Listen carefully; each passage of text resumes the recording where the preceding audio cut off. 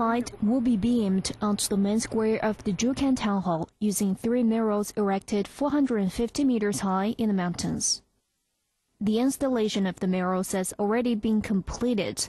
They have sensors that catch the sun and redirect it to the square. On Monday, workers and technicians were giving the 5 million kroner project a final touch.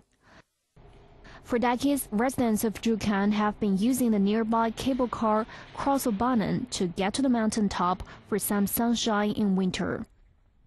Karen Roll, chief of Rjukan Tourist Office, said that people in the town will continue to use cable cars in winter, although activity in the square is expected to increase.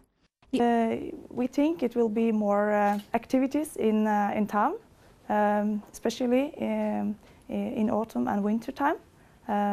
People will be more out. The idea of building a huge mirror to reflect sunlight onto the town is almost as old as the town.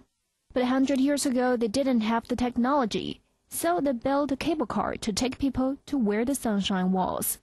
After 5 years of debate, the town council finally decided this year to invest the 5 million Norwegian kroner, or about $800,000 to build the mirrors.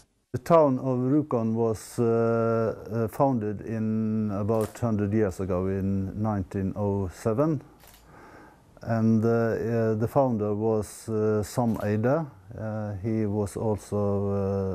He started Norsk Hydro, the big industrial Norwegian company.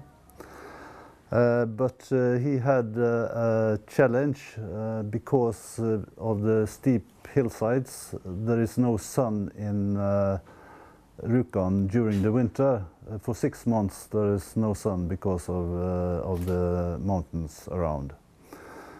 He wanted to bring the light, the sun, to the workers, so he had an idea of building a big sun mirror to bring the sun down to the city.